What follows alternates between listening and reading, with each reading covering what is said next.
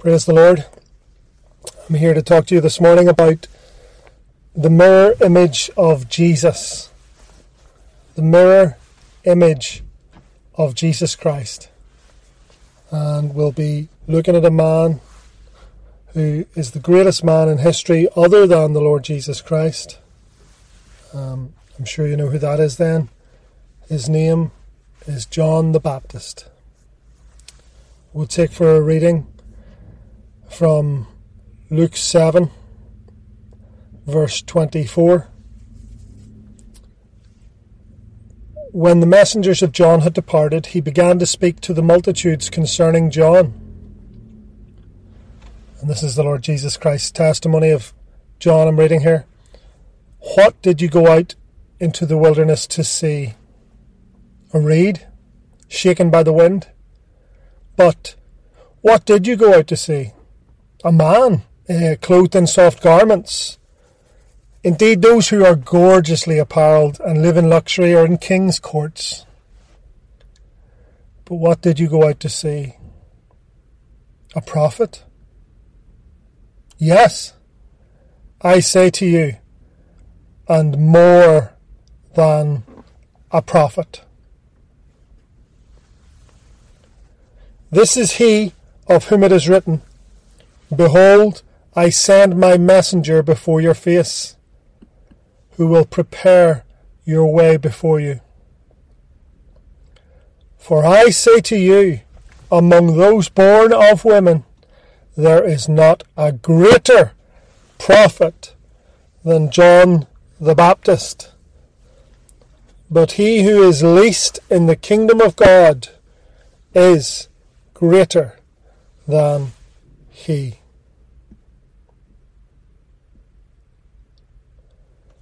When all the people heard him, even the tax collectors justified God, having been baptized with the baptism of John. But the Pharisees and lawyers rejected the will of God for themselves, not having been baptized by him. And that's the reading from Luke chapter 7 of God's holy word. Father, I pray that your name will be honoured, that your name will be glorified, that your name will be known, and that you will be extolled and exalted and made very high in our sight for the glory and honour of your name alone. In Jesus' name I pray. Amen. John the Baptist is like a mirror image of the Lord Jesus Christ. They both had a supernatural birth announced by an angel. They were both in fact named by an angel, the same angel, Gabriel. And Zechariah and Elizabeth were well stricken in years and could not conceive a child naturally. But an angel came and announced the miracle birth of the forerunner of our Lord and Saviour Jesus Christ. More than a prophet? In what way? Well, we'll look at the mirror images here, and then we'll look at a few other reasons why he is not just a prophet, but he is, in the words of Christ, more than a prophet. So,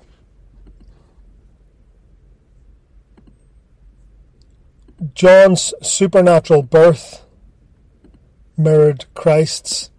Naming by the angel Gabriel, they shall call his name Jesus, for he shall save his people from their sins. And you shall call his name John, the angel said. Then when the children met, and they met, as it were, supernaturally while in the womb, the Spirit of God filled Elizabeth when Mary greeted her. And John the Baptist was filled, it says, from his mother's womb. And Mary received a prophecy from Zechariah about the fruit of her womb, the Christ. And here you have John and Jesus united in a supernatural birth. Now John filled with the Holy Ghost, even from his mother's womb. Talk about a supernatural birth. And then when the children were born, the Lord Jesus was prophesied over by Simeon and Anna, the prophetess. And when John was born, his father's tongue was loosed, and he prophesied and spoke a prophecy of the glorious things that John would do in God. Then, as they grew up as family, that's another thing that unites them. These were cousins, and I don't know if they grew up together. I haven't found that in the Old Testament or in the New so far. It may be there in the Old, in the prophetic symbolisms, but we know that they were family. And of course, John would suffer grave tragedy with his mum and dad probably dying while he was quite young, because they were already very old when they gave birth to him. And of course, when my father and mother forsake me, the scripture says, then the Lord will take me up. And John, at some point, and I'm not sure when, went to live in the wilderness. And he had a diet there of locusts and wild honey. And of course, locusts symbolizing satanic powers. And John would have them for breakfast. He wouldn't give in to temptation. He wouldn't live a life of carnality and ease, as Jesus highlighted when he said about the kings living in luxury and about a reed shaken by the wind. This man was not all over the place spiritually. And of course, he had wild honey, which speaks of the victory. The sweetest place in life is where the enemy falls before you. John had victory over Satan in that wilderness, just like Christ gained the victory in the wilderness when he was beginning his ministry. And they both preached the same message. The words of John the Baptist, repent, and the words of Christ, his first sermon, repent, for the kingdom of heaven is at hand.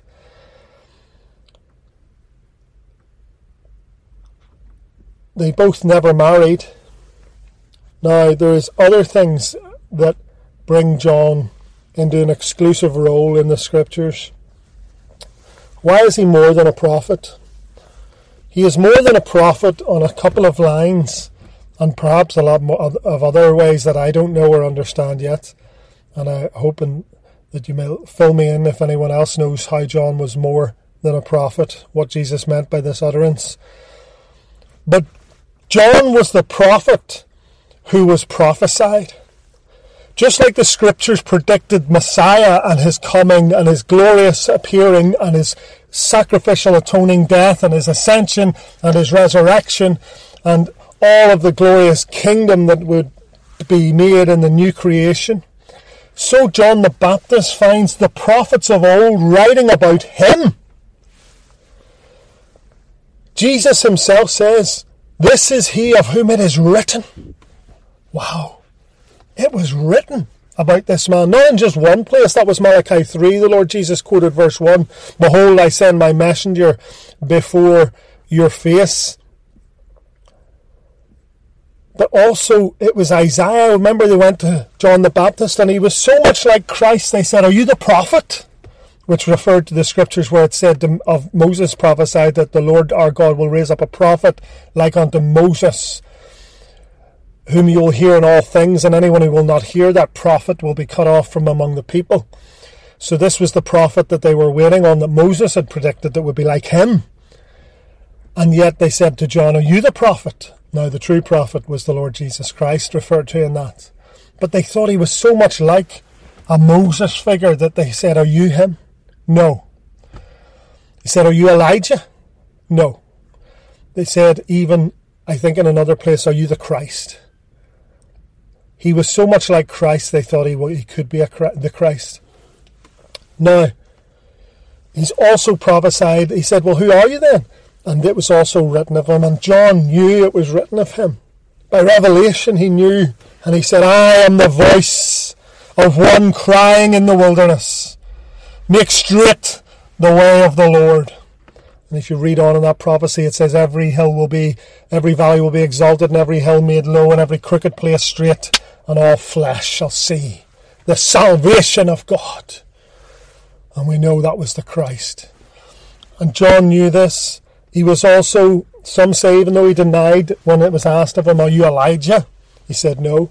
But then Malachi 4, it says, behold, I send you Elijah the prophet before the great and dreadful day of the Lord.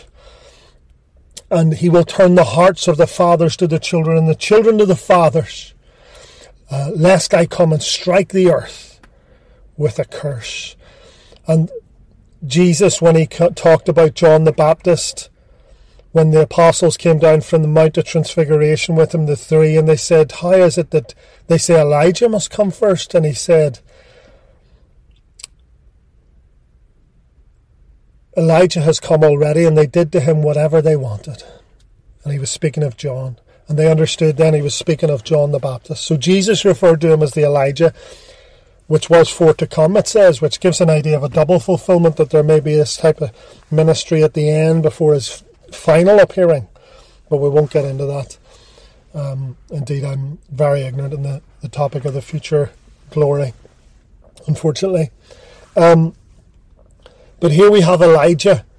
Here we have a man prophesied. The scriptures were written about this man. The prophets are prophesying of Christ, but this man is so like Christ that the prophets are writing about this man. This man is the mirror image of Jesus. This man looks like him in family, looks like him in birth, looks like him in lifestyle, looks like him in the way he lived apart from sin and separated unto the gospel. This man was more than a prophet. And Jesus mentions this again in Matthew. I read the Luke one there, but let's hear the Matthew testimony. As he departed, Jesus began to say to the multitudes concerning John, what did you go out into the wilderness to see? A reed shaken by the wind? But what did you go out to see? A man clothed in soft garments? Indeed, those who wear soft clothing are in kings' houses. But what did you go out to see? A prophet?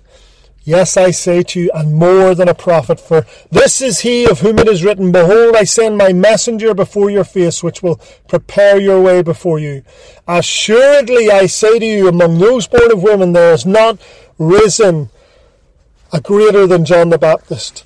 But he who is least in the kingdom of heaven is greater than he. And from the days of John the Baptist until now, the kingdom of heaven suffers violence, and the violent take it by force. Now here is an additional statement that Jesus makes of John. For all the prophets and the law prophesied until John.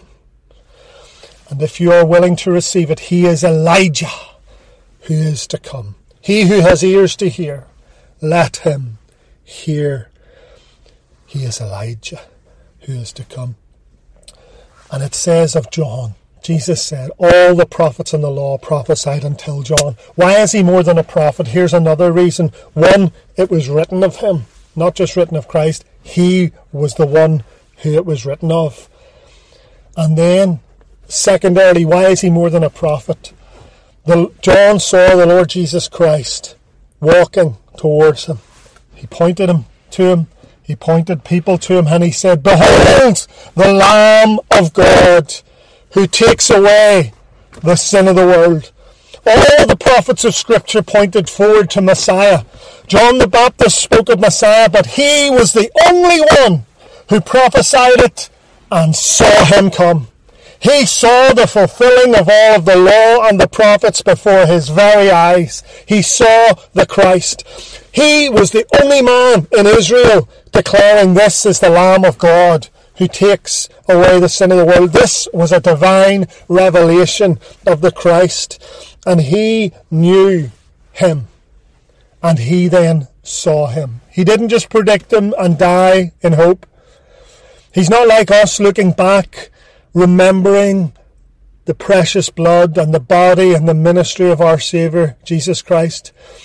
He's not like Isaiah predicting the suffering servant who was wounded for our transgressions and bruised for iniquities and dying without seeing him.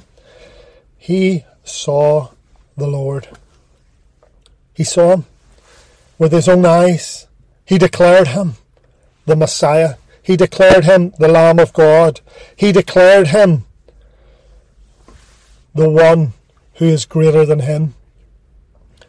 And when Jesus came to be baptized with him, this is the gospel already declared in the very first event that they unite in. These are gospel men. These are Christ, of course, is the Alpha and Omega, the beginning and the end, the root and the offspring of David, the bright and morning star. He is the gospel. His death, his life, his resurrection, his ascension.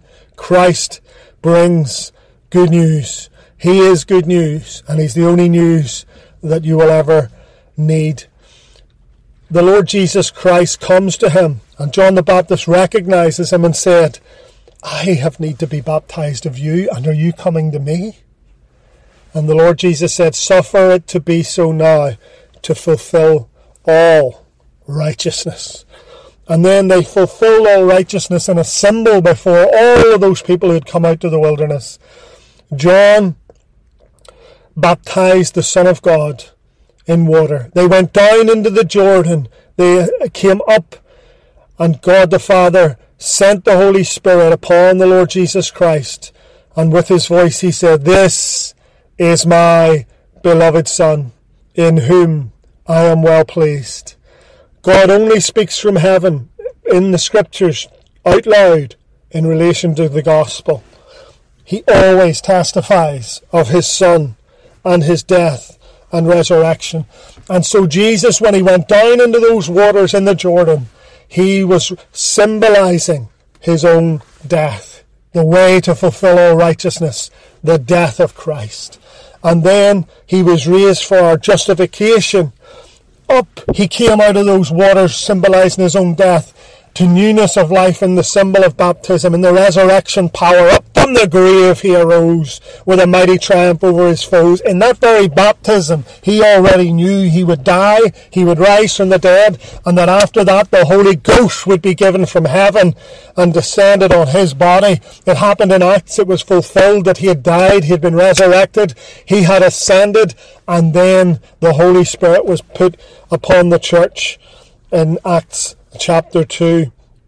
And we have the symbolism here very clearly of Elijah walking through the Jordan and striking the Jordan with his mantle, and the waters parting. He went down into death. He came up in newness of life, representing John the Baptist, that Elijah. And then, so much like Christ was Elijah, that he was used to symbolize the ascension, and he was taken up, do you remember, with a whirlwind? But then Elisha, representing the full earthly ministry of Jesus, comes back to that Jordan and does the very same act, striking the water down into death, up in newness of life. Those two men, Elisha and Elijah at the Jordan, were symbolizing the true fulfillment of it, when John the Baptist and Jesus would unite as one man, down into death, into burial.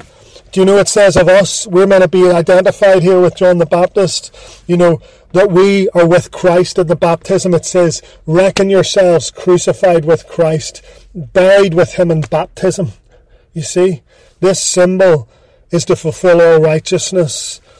We are bone of his bones and flesh of his flesh. And John literally was his relative in that situation. So this is John. Rather than go on too long, look at how much his life is like the life of the Lord Jesus. In every aspect you look at it, he is almost the fullness of the stature of Christ in a man, the greatest that any man attained to Christ-likeness in the land of the living, in this life, in this world. But Jesus says something so profound. I say to you, Luke 7:28, among those born of women, there is not a greater prophet than John the Baptist. Okay, if it ends there, it's wonderful. And here's an even more amazing statement. But he who is least in the kingdom of God is greater than he.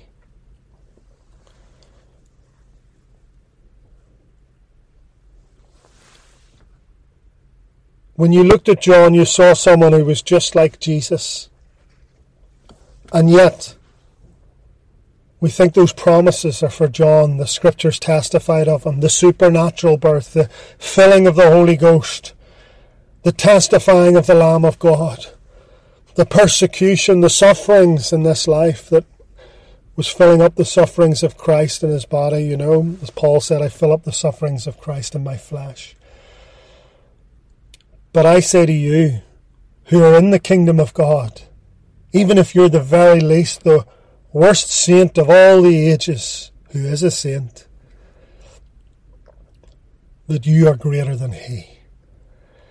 On that day, the Bible says, when we see him, we will be like him, for we will see him as he is. If you think John was like Jesus, you are going to be more like Jesus. If you think these supernatural wonders were just for the John the Baptist of this world, the Elijahs and the Elishas, the Bible says that you have a supernatural birth. You're born again of the Spirit of God. Of his own will begat he us by the word of truth. You have a supernatural birth. It's prophesied. You're written in the Scriptures. Jesus declares in Hebrews, behold, I and the children God has given me. You're going to be a supernatural child of God. Never could it happen by a natural means, just like John couldn't be born by a natural means. Of his own will begat he us of the word of truth. And in John, of course, chapter 1, it says that we were begotten not of the will of the flesh or of the will of man, but of God. Your life was testified of angels. It said that the law was given by the hands of angels. And it talks about that, Stephen's preach, it talks about that in Galatians. Check out the angelic declaration of the law. And you are guarded by angels. The angel of the Lord encamps around them that fear him and delivers them. You then have a supernatural baptism into the Holy Spirit. The power of God's Spirit that filled John the Baptist is the power of God's Spirit that can be given to his saints. And you shall enter into a physical death, just like Christ, just like John did. And you will experience a physical, bodily resurrection. You're going to have the most supernatural life, just like these men did. And you shall ascend on the day that he returns. It says, the dead in Christ will rise first, and then we whom are alive and remain shall be caught up in the air. Look at the ascension you're going to be given. This is not happening to someone else. This is going to happen to you who are in Christ. And so we shall ever be with the Lord. And it says that he has predestined us to be conformed to the image of his Son. We will be the mirror image of the Lord Jesus Christ on that day. Now, we want to please him in this life. We want to be as close as we can get in this life to the image of Christ, as John was. But we, even who are the least, will be translated into his likeness on that day. The Lord shall see the reward of his suffering, and he shall be satisfied. Be encouraged about what you really are and what you shall be. In Christ you shall inherit all things. I will be his father and he will be my son. It says in Revelation, he will inherit all things. The gospel is such great news, we can hardly conceive of it. But eye hath not seen, ear hath not heard, neither has it entered into the heart of man the things that God has prepared for them that love him. But he has revealed it to us by his Spirit. To be in the likeness of Christ is greater than any of your wildest dreams coming true. To abide in Christ and with Christ throughout eternity is joy unspeakable and full of glory. John was commended not on a lot of different lines, but the line in which he was commended was his Christ-likeness.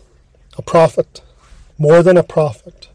Not a man shaken like a reed with the wind. Not a man living for this world's luxury. Have you found the sufferings of this life hard? John lost his parents. He lived in the wilderness. He suffered persecution. He was imprisoned in darkness. He was beheaded unjustly. He had a life of suffering, and Jesus said that was the best life that was ever lived by a human being. Because no matter what you're suffering, is it sickness? Is it bereavement? Is it pain? Is it sadness? Is it the hardship of life? Fill up therefore in your flesh the sufferings of Christ, because Christ will not commend you just on those things. He will commend you that you are born in the image of his Son. You'll be commended on your Christ-likeness. You please God because you have his Son in you, and you are formed. The new you, the born again you, is in his image. And that is the greatest life that can ever be. And on that day, none of these sufferings will matter. On that day, we will have suffered for him, yes, but our suffering will come to an end. And all that will matter is that we are in his image, and that we are the mirror image of the Son of God. For God to make less than an image of himself would be less than perfection, would be less than perfect wisdom, and we know that God alone is wise and that he has done all things well. John in the prison sent and said, "Are you the coming one, or do we look for another?" A lot of people think he doubted that he was Messiah, that doubted that he was right. It could be in human weakness. I'll be honest, a man who's not shaken like a reed, a man who's been living an austere, holy life all of his days, does not fall apart in a prison. Paul didn't fall apart in the prison. I think, this is just my personal view, that he was looking for the Lamb of God who would take away the sin of the world. Without that Lamb, John knew, he was a priest. He was a Levite. And even though he wasn't in that temple, he was working in the true temple. And the priest always had to pick the spotless lamb. And John the Baptist picked the Lamb of God. He said, "There is the spotless lamb. There is the lamb that takes away the sin of the world." That was his declaration under the priesthood of Levi. And now the true priest in the order of Melchizedek was to come and offer himself as the spotless offering to God by the power of an endless life. He was to be raised up to life after suffering death and causing death to die. But John was in that dark prison, and Christ was ministering. Christ was healing, and Christ told him that. He was raising the dead, he was healing the sick, he was cleansing the lepers. And this was all proof that he could absolve from sin, because these healings couldn't happen if there was no atonement for people, no forgiveness, no restoration. But John had declared him the Lamb of God. John knew he had to go, and he had to be led like a lamb to the slaughter. He knew that his blood had to flow and atone for the sins of the world and pay for the disgusting sins of this world. And John had never seen that happen. He had not heard of it happening. And he said, "Are you the coming one? Or do we look for another?" And Jesus told him all the wonders, all the glories of his ministry. And he said, "And blessed is he who's not offended in me." John didn't get to see the Lamb die on the cross, but he knew he had seen the Lamb. And we didn't see the Lamb die on the cross physically, but we know by the Spirit we have seen the Lamb of God. We know he was taken, that he was falsely accused, that he was whipped, that he was beaten, that he was spat upon, that his beard was plucked. We know that he was charged and nailed between two thieves on a rugged cross, and we know that he interceded for the transgressors on the cross, saying, "Father, forgive them." And we know that he died there for our sins, and not ours only, but the sins of the whole world. So John was in the image of Christ. You are in the image of Christ. But we only enter into the crucifixion, the payment for sin, in a symbol, in baptism. Dying to self, as it were, because we are the sin problem in the flesh. Only one man suffered for the sins of this world. Only one man can save us. Only one name given under heaven whereby we must be saved. And only one King of Kings, and only one Lord of Lords, and only one justifier of sinners. John needed his forgiveness. We need his forgiveness. And thank God he doesn't just forgive us. He transforms us into the likeness of his Son. Take comfort. The hard days are nearly at an end. Look up, your redemption draws nigh. This wicked world will never hold us. We're going to glory. We're going to a kingdom that cannot be shaken. We're going to see the Lamb of God alive and well. And we're going to fellowship with him in his image. And we'll be thankful forevermore. God bless each one of you. God keep each one of you. And God help each one of you. Amen.